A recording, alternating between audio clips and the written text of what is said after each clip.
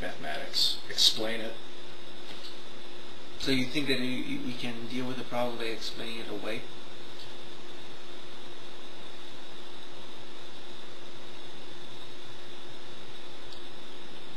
Explaining it underneath. You mean like helping people understand or what? I mean, because if you explain to somebody, look, you have no money, they're still gonna have no money. So that doesn't necessarily solve the problems. You know, kind of like my problem. Maybe the solution would be if a great plague came and wiped out 80% of the population. That wouldn't make a lot of people happy with it. I don't think so. I think the best, well, I think, but I don't think that would be the best way. I think we can tap into the Earth's core to power a magnetic system of travel and transfer seamlessly from the Earth to space. Transfer what from Earth to space? Our physical bodies as well as anything. We can magnetize, we can move within the magnetic field. But what if this reality that we are forced to accept is false, and and nothing is true, then anything is possible? Then that means that the physical limitations are just our ideas of limitations. It's not real. And that's a big what if, They're perceptively real. They're created to be real in a moment. That's what life is then. Life is a moment. Life isn't... So life is like a moment, just one moment. And then and if you think, okay, scientifically speaking, and I'm putting aside any sort of religious view to this, I'm just saying that scientifically speaking, if the universe is expanding and then it's going to contract, it's like this infinity symbol. So that makes time circular, and even though life is a moment, that moment's going to be repeating itself forever. Because time is circular, it happens again. So in that way, I guess, wow, we just proved that we're scientifically immortal. Yeah, because, okay, let's say you die of an overdose of heroin in 1978. Okay, that's a period of time, and you lived from 1958 to 1978, and then you died. Not you, but I'm saying that this person's character. The universe is expanding, then it's going to contract and expand again, and everything that happens is going to happen again. So if it's always happening, those 20 years are always going to be there. So you don't die, because time is infinite, as an infinite loop. You may be out of, you may not be living in 1776, but you're there in 1970, and then... Thinking, maybe, that each perception is an expansion, and the reset button of death is the contraction. Reset button of death! That's it! And because I think the Earth is, I think it's always expanding, contracting at every moment, though, within the perception.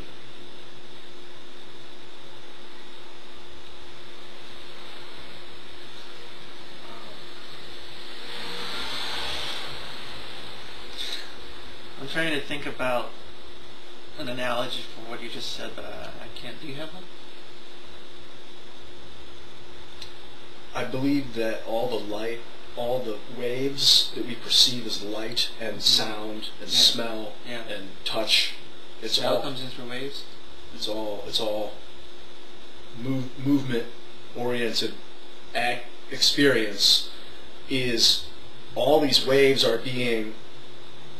Two things are happening. Both they are coming together at a point and combining and congealing and curving and coalescing into a tangled, entangled, bending, shifting, vibrating, perceptively experience. And that is all wave perception as a string, they call it, but it's a vibration of all waves at a level. And it's all moving in every direction. And this is the vibration that also then, if you look at it from the other side, is vibrating. And how it vibrates is the reason, or for how the wave is perceived. How it vibrates decides how we experience. Of course, it's like having a vibrator, and how it vibrates determines how we experience it. Yeah. So you're currently into waves. You've left out. You jumped out of electromagnetism a little bit to go into waves. All waves are electromagnetic. Well, would we be happier if we had a higher? Had more electromagnetism around? Like we had giant electromagnets in our house. We're always walking through magnetic fields. Would that help us in any way? Depends on how you use it. How so? You can put it through your body a long time and damage yourself with it. Or you can put it around a system and create more or less of anything. You believe that exposure to electromagnetism is harmful in the long term? I think it dehydrates the body. Why? Because it produces heat. It what? Produces heat. Well, maybe the electric coils going around the electromagnet would heat up. I don't know, but not the actual electromagnetism. I don't think it involves any sort of heat. It's a plasma current. It's a stream of electrons, a constant stream of negative charge. I'm moving this a bit because you're out of frame. I believe that it produces heat. I think that introducing electromagnetism into a system would increase either the mass. It could increase the mass, or it could be resonated so that it doesn't increase the mass, so that it doesn't change the system. If you're aware of what's happening, if you understand it on a vibrational level, and you understand it and feel it, you can maneuver it through anything. Literally, an electric field you can manipulate with your understanding of the vibration. Sidestepping into a different subject, a bit of a different subject. I just wanted to know, why do we need to know these things? I mean, what are we searching for here? Why are we always asking ourselves these things? Because we live in an unsustainable society. For about 10,000 years, we've been destroying and pillaging and raping and cultivating, ultimately, the land to make more food to feed more people, to make more food to feed more people, and people are like, what is happening? Why? What is this? Well, let's use money. What is happening? And what's happening is there's a vibration underneath our physical perception.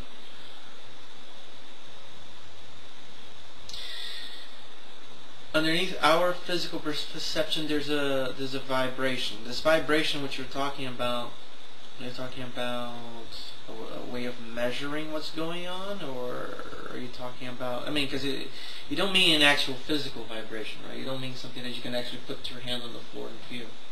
I believe it is physical. It's in the mind.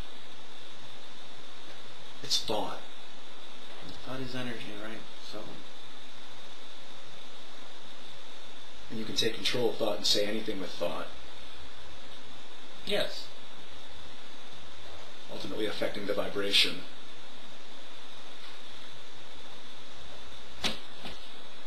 The thing is there, I mean, in your view, your particular view, what is, and this, I'm pretty sure people have asked you that in the videos before, what is, and you just made a video called The Meaning of Life, okay? But what is the point of life?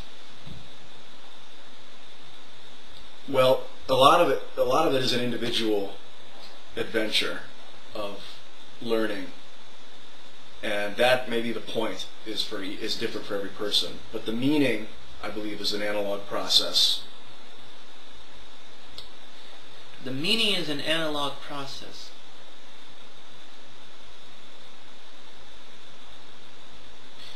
So, according to what you just said, the point of living is what you do with life once you have it. Yeah, I'm just phrasing what you said a little differently, because you said it's an individual learning experience and adventure. So that's kind of interesting. That life comes with no instructions, and therefore no point until you give it one, huh? Like, that's why we're not like animals. That's why we're special.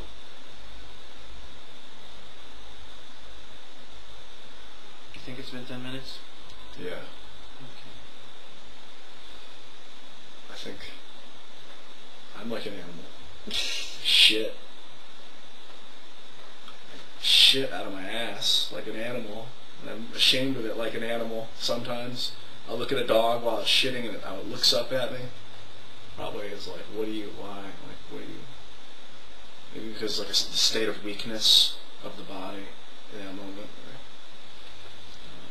Well, you know, it's because we're constantly producing waste.